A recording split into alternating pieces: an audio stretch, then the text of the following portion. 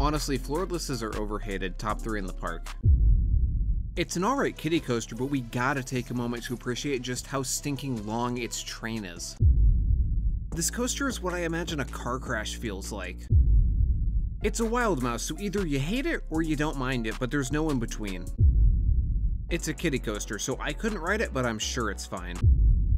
This coaster is a wombo combo of flat ride and roller coaster, but it doesn't do either of them well, so it's really hit or miss. Honestly, a really underrated clone. I've never had a bad experience on a Pandemonium before. It's the kind of coaster to make you realize that the Vekoma SLC layout is actually kind of good until you hit the brakes and you have a headache for the rest of the day because the restraints snapped you back into your seat.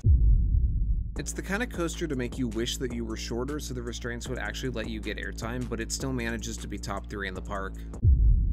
I didn't ride it, but it looks fine, so I'm sure it's alright.